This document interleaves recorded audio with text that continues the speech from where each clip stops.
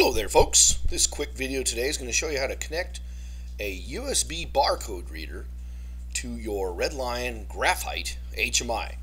If you're familiar with the new Graphite HMIs, they have two USB host ports on the bottom.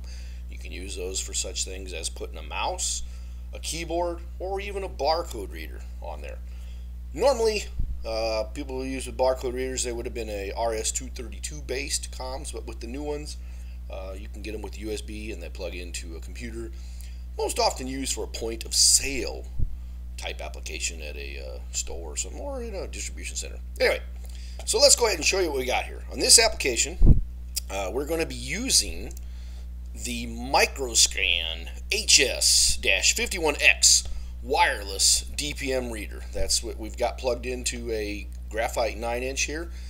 The reason I'm using this, two things. One, customer of mine had told me this is what they wanted to use, and number two, I saw this important little point down here, try it for free.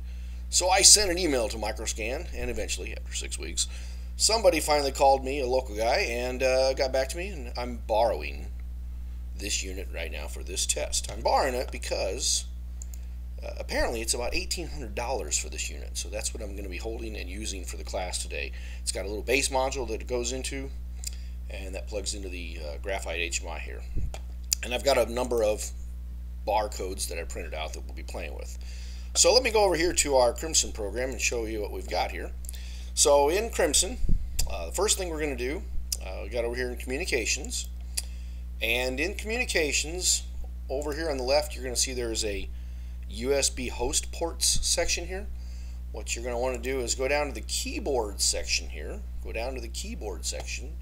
And up here where it says driver settings, go ahead and turn that on yes, because the barcode is going to read in ASCII serial or ASCII code. So we're going to turn on the keyboard to be yes here. That's step one.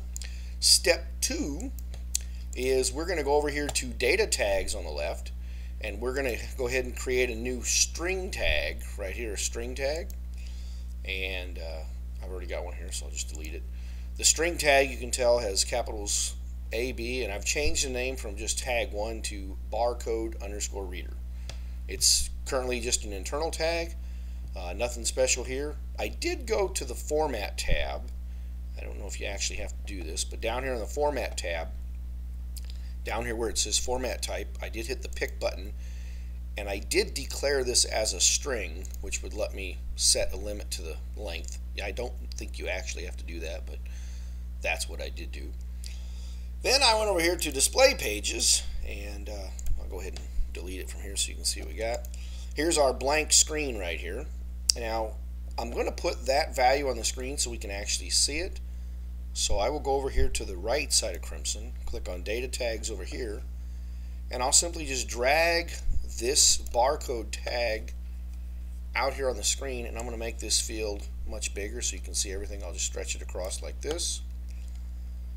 Now this field is going to be a data entry field, because basically it's going to act like we touch it and it'll read in, but we're going to make this automated.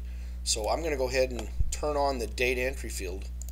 If you remember this from one of my classes, if you click somewhere else where you have no focus on anything, and then if you just hover over the item and click one time, and then click the data entry button right here, the little jalapeno button, that'll make it be a data entry field. Now I'll go the long way and go to Properties, and it's on the Data tab here. It's this same section right here where it says Display Only normally.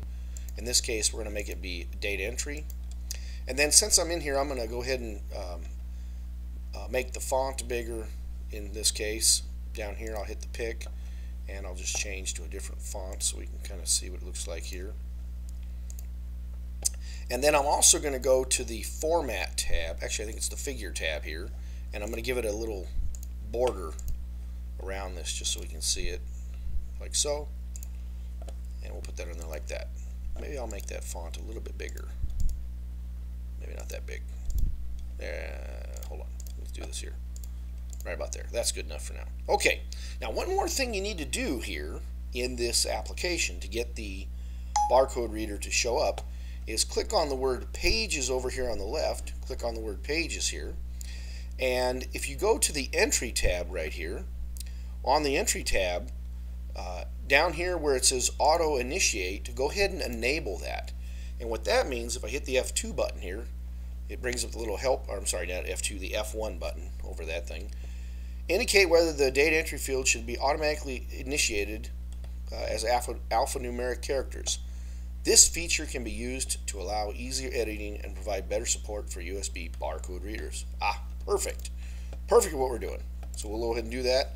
We'll click on the page here, and let's go ahead and save this program, and let's download it and see what happens here. Oops, I'm not going to do it there. I'll go ahead and download it here. And I've got the web page running so we can see it. So here's the web page application right here. And if I just take one of my barcode readers and scan one of my barcodes, you can hear the beep, and as you look at the screen, you can see it automatically brings up the data entry box. And if this is correct, you just hit the enter button right here, and it will keep that value in here. Now down below here, I made a button called Clear It, and I'll show you why. Let me go ahead and scan another one so you can see what happens here. If I scan another field here, you'll see that it rings it in.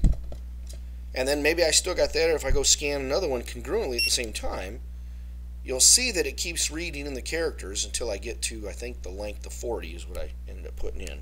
Let's see if I can grab this one here again. So if I hit the enter button, it'll take it all, and it'll show all those values across there. Now I've got a key here called Clear It. When I click that, you'll see that it disappears. Let me just show you what that thing does. If I go over here to the program, I double click on Clear It, and this is just a bevel button is all it is. I've got it so it says the text Clear It. On the More tab, I always like to show off down to the right, that way it depresses a little bit when you hit the real button.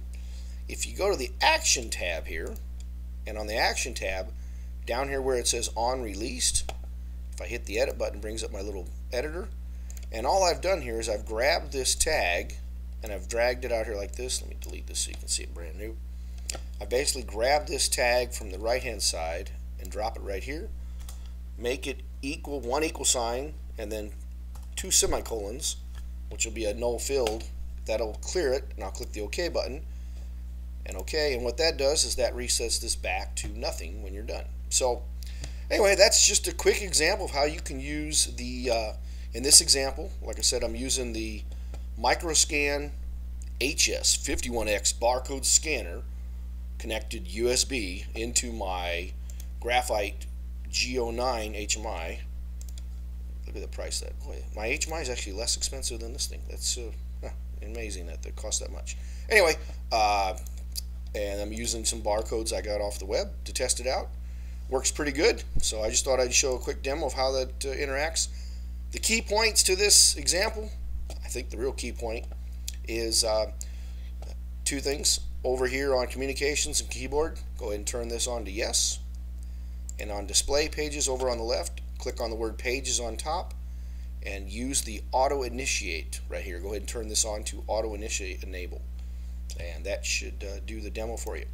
Hopefully this works out well for you. If you got any questions, please let us know. And thanks a lot for considering using RedLion HMI products. Have a great day. See you.